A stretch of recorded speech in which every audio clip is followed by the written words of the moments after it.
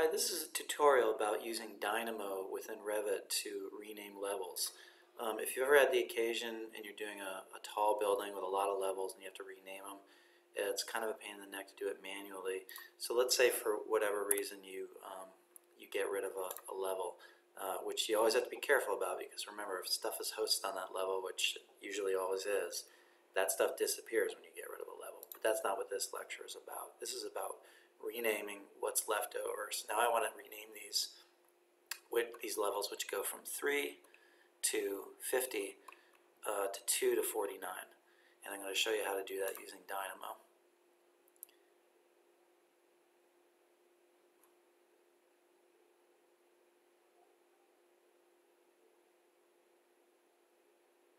So when you go to the Open dialog box of Dynamo, it's a good habit right here to check Open in Manual Execution Mode. That sort of disables the running of the code, and if you have a complicated code, it could wreak havoc if it opens up and starts to function if you haven't hooked it up properly. So I'm going to do that and open it up.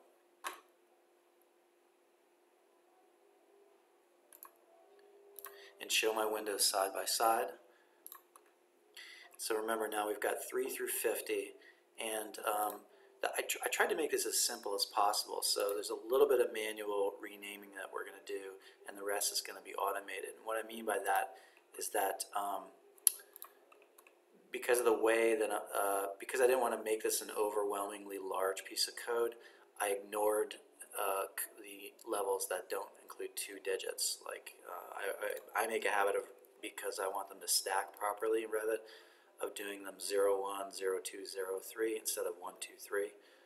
That makes them stack up nicely in the browser.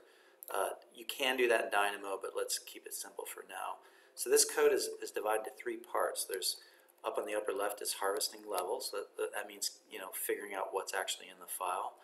Next one is renaming those levels, and the next one is actually doing that operation, executing it.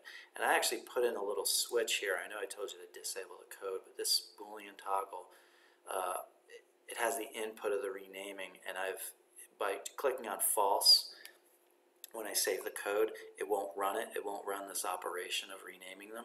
When you click it to true, it will actually run it. So we can go over here and sort of set our parameters correctly from the beginning, because you're going to have to customize this. So what we've got here is a node that chooses the category of levels, and then this says give me all elements of that category. And then I've got a node called list slice, which is going to just basically take that list and chop it. And I'm going to run this now. Remember, it won't run the renaming yet because I haven't turned on that Boolean toggle over to the right. I'm just going to run it once, and it's going to, in my watch bar, it's going to give me the levels that are in my drawing. So you see now I've run the code block. The last time I did this, I was going from item 9 to item 39. So these aren't the levels. Remember, these are the items that are coming out of Revit in order. So I'm going to change the, and you see that the item 9, which ends up when I chop my list in half, that makes it the first item is actually level 11. So I want to grab level 10 also. So I'll make this item 8, run it, and there we go. So it's chopped my level at the eighth item. You see I go 1, 2, 3, 4, 5, 6, 7, 8. Those are my, what Revit thinks of as single digit levels, and the rest are double digit levels. So that's all set, and that gives us a list length of 31, which is important. You have to remember that. Then when I come down here to renaming, I'm going to look at what I'm doing. So what I'm doing is I want to subtract a number from each one of these, right? Because I want number 3 to be number 2, and so on. Okay. So that means that I'm going to start with number 10, and I'm going to want it to be number 9. So I'm going to change this code block to 9. Run it. And you see that it does a range from 9 to 39 here, which is 31 items, and then matches the 31 items up here, which is what I wanted to do. And the range tool is like, it gives you a start and an end, and it basically produces,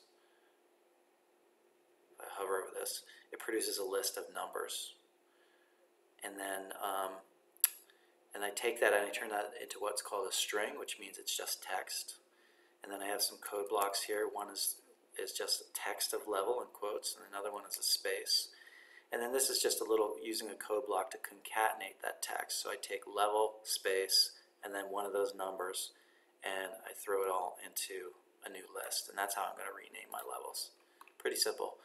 And then I come up to my renaming system, and you see this over on the right, we're orange because right now the Boolean toggle has been marked to false. And this is just a little code block in the funky programming language of Revit. It is, it's sort of, this is the way an if-then statement is written. So I'm just saying, like, if this is false, give me B. If it's true, give me A. And that's what outputs. So right now they're all coming out as nulls because this is set to false. When I click this to true, all the data coming into the renaming from A is going to pump into here, and it's going to run in and it's going to rename the levels. And you see that I have a code block in which I just wrote a piece of text that says name, and I'm grabbing the elements, which are the levels, and I'm just saying, what parameter do I want to reset? I want to reset the name, so that's why I wrote this. And then the values will come in. And then, so now I'll run that. I'll click this to true, and then run. And you see what happened over on the side. Because we started at 10 and we went down 9, we're going to have to do some renaming here. And I just usually, because there's only 10 of them, I come back in and I redo this manually. I didn't want to do a stack of 50 of them because it's agonizingly slow.